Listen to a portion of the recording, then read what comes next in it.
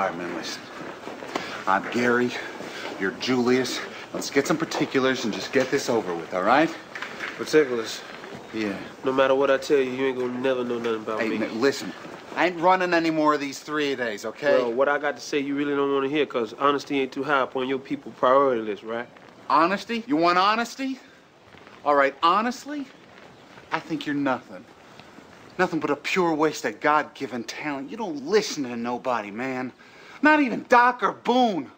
Shiver push on the line every time, man. You blow right past them. Push them, pull them, do something. You can't run over everybody in this league. And every time you do, you leave one of your teammates hanging out to dry. Me in particular. Why should I give a hoot about you? Huh? Or anybody else out there? You want to talk about a waste? You the captain, right? Right. Captain's supposed to be the leader, right? Right. You got a job? I have a job. You been doing your job? I've been doing my job. Then why don't you tell your white buddies to block for Rev better? Because they have not blocked for him worth a plug nickel, and you know it. Nobody plays, yourself included. I'm supposed to wear myself out for the team? What team? No. No, what I'm going to do is I'm going to look out for myself, and I'm going to get mine.